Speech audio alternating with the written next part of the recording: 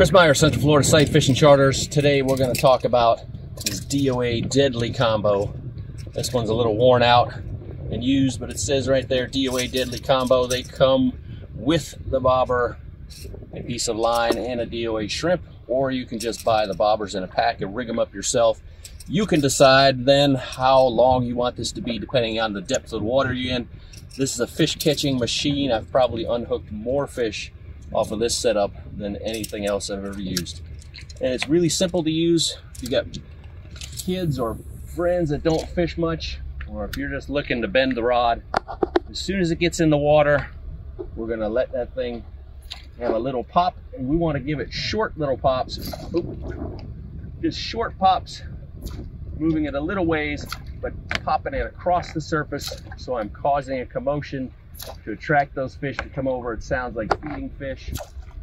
So you can definitely move it too fast where you will not get bites. It's hard to go too slow in between. The louder you can do it, the better it will work for you. I can see them all swimming around underneath it. They're getting a little close to the boat. So it also has rattles on it. You can hear it making noise even when it's not in the water. So if you got some kids that aren't really adept at making a whole bunch of noise on the surface, if they can just wiggle the tip, you can hear it wiggling, or you can hear it rattling around, and that'll be enough to get them some bites.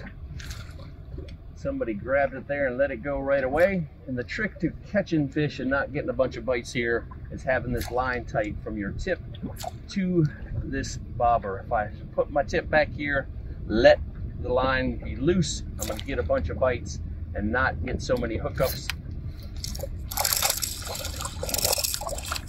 There's a fish we catch the most on these here in Central Florida is a spotted sea trout. And I can get him to sit still for a second.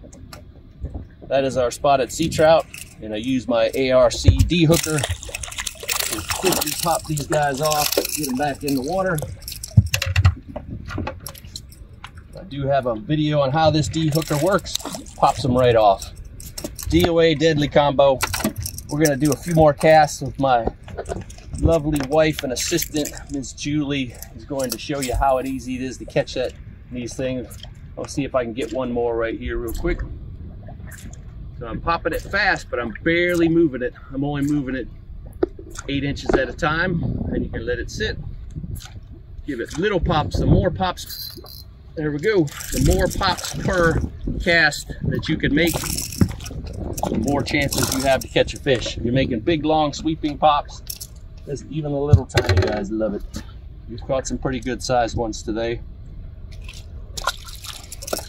So, DOA Deadly Combo, I'm going to put a link in the description below where you can find one of these. If you don't have one of these and you're fishing in salt water, it's something you should definitely get on the boat.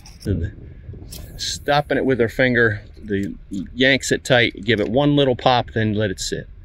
And it's about giving it little pops, little 1 foot pops, maybe tipped down by the surface, so it's pulling it across the surface of the water and not pulling it up out of the water. We want it to make a big popping noise. And there it goes. So it's a great fish attractor. Well, that guy came off. So now it attracts the fish, especially if you got people who don't fish a lot. They know for sure when they're getting a bite. But it works for inexperienced and advanced anglers alike. A trout, ladyfish, redfish, a whole variety of stuff, jacks.